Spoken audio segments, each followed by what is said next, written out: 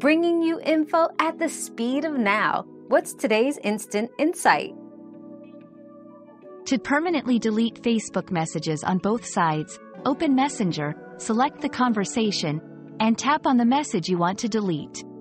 Choose the Remove option and then select Remove for everyone. This action deletes the message from the conversation on both sides. Note that this option is available only within 10 minutes of sending the message.